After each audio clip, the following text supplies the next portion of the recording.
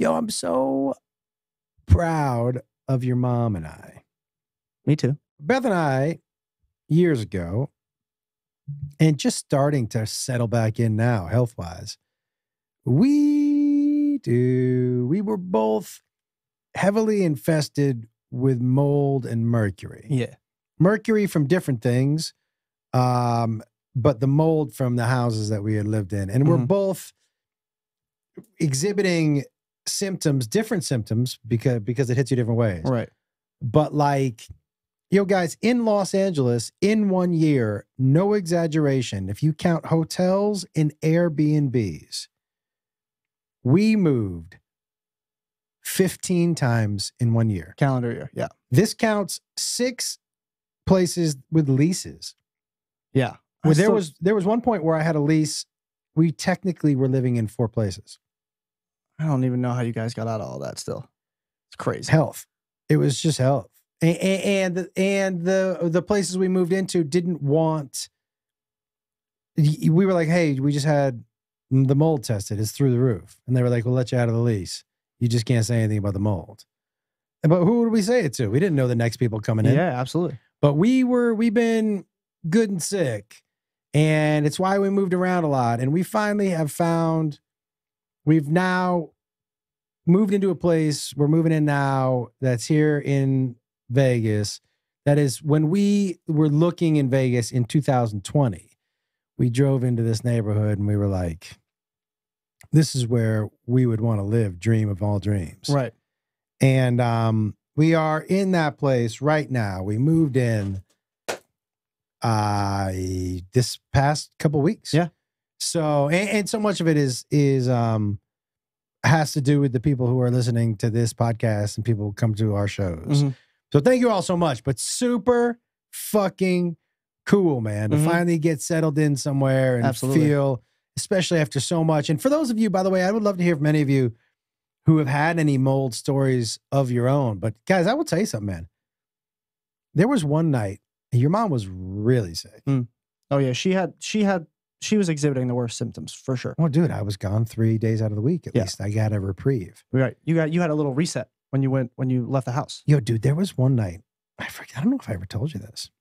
The night I moved us out of there. Out of where? Out of that. I'm not going to say the name of the street of the house, but out of that house. W for the street name? Sure. Yeah. Okay. I came home and she had developed, dude, this yellowish gray hue on her skin. Whoa. She just looked sick, dude. And I came home and she was just a little erratic. We both were erratic in that house. Right. But she started punching the walls and yelling at the house. It was almost like, and neither one of us knew what it was, but we had an idea maybe. Right.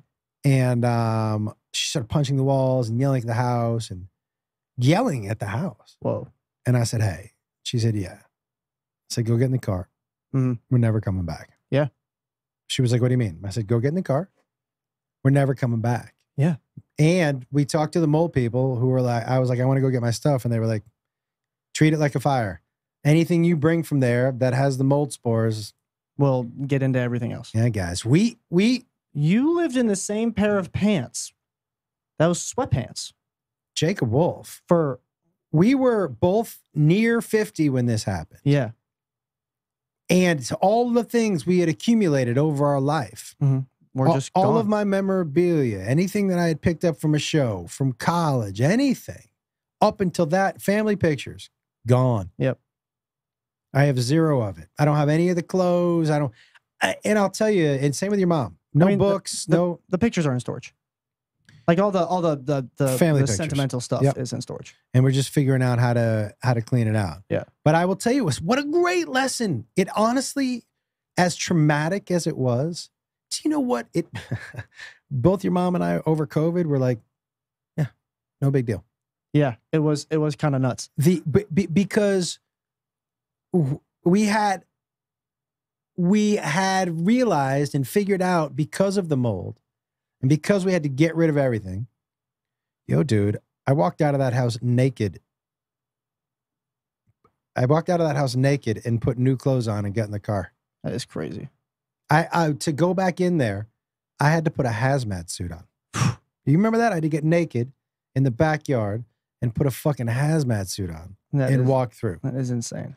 But I will tell you what it taught me. It's just stuff. Yeah, it's just materialistic stuff. None of it is important. And at the end of the day, what was important was that you guys were healthy and safe. When your mom and I walked out of that place and I told her, I go, leave everything, get in the car. We're not coming back here. We got in that car and we drove to a hotel and there was like a sense of calm. Right. About a day or two later, after you're, whatever self-pity or... You go through the emotion and stuff like that, yeah. I realized I don't miss any of that stuff. It's just stuff? Just stuff. All the sentimental stuff is still kept. Just stuff. All the wedding pictures, all the photo albums. We did not keep all the sentimental stuff. No? No, dude. We got rid of tons of memorabilia and tons of sentimental stuff that we had picked up over the years through things that were important. We kept family pictures, period. Yeah. And we only kept this family pictures that hadn't been digitized. Yeah. Anything that was digital, we could get rid of. Right. But we get it. But it made me realize what was important. And what was important was me and your mom. 100%. Your health is the most important thing at the end of the day. No matter what it is. Like if we had to move out of this house because it was due to our health and I had to leave all of my shoes, this is not a humble brag. This is more like admitting to a problem. I have thousands of dollars in shoes at my house. Problem. Oh, it's a problem. Yeah. Thousands of dollars in shoes at my house. Yeah. And if it was either stay in there and not feel good or leave and get better, and it's for me and Iman, I'm leaving the shoes. I'm getting out. I'll sell the shoes. Do whatever. Yeah. But the health is the most important thing at the end of the day. Yeah, Always. I didn't sell anything. Well, right. You didn't have any valuable shoes. I would have sold my stuff. People just get to go through and pick. I did. Yeah. T-shirts. I went and picked a lot of graphic tees. Yeah. So many good graphic tees over the years. Yeah, dude. Had to go in and sweep jackets. it out. Yeah. Maybe the craziest thing, the thing that I miss the most and have thought of the most out of all the belongings.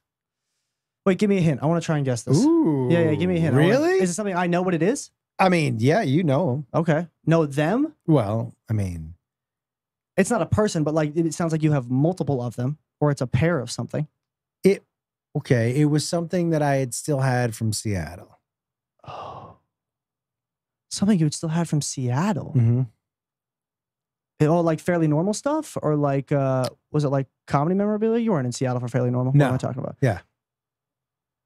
I don't know. It was my pair of Doc Martens.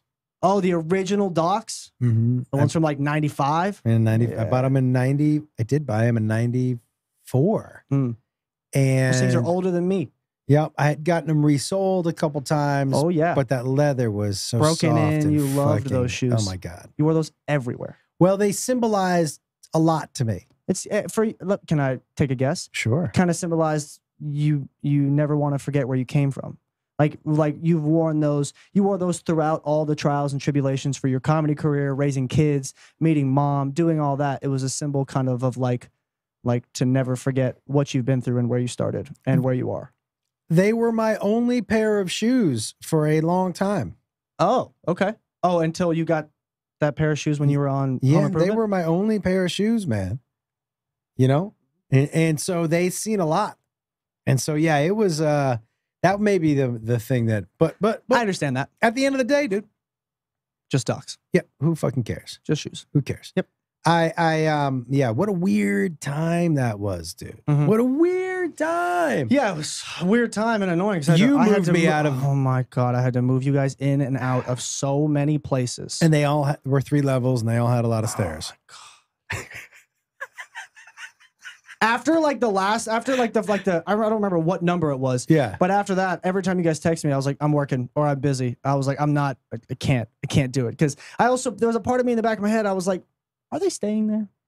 Just because it had happened so many times. I wasn't wishing it upon y'all, but like I was like, just track record. This is probably gonna happen again. Like dude. It was a lot. I moved them in and out of probably out of the 15, 10 or 11. Yeah, something like that. Yeah, 10 or 11. The boys had to help out too. Evan came to help with that one on Crescent Heights. Yeah, I called in a lot of help because I was like, yo, I'm tired. I need some help. They've made me do this 13,000 times. It was a shit show, but we made it happen. We're here, man. Now, man. We made it happen. Oh, yeah. Hey, man. Hey, man.